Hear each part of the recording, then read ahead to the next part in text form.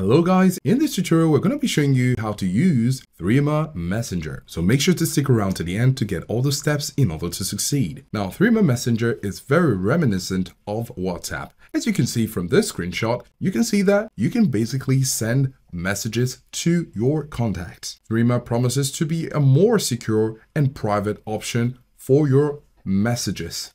So if you have a closer look, you can see at the bottom of the application, the chats, contacts, and profile.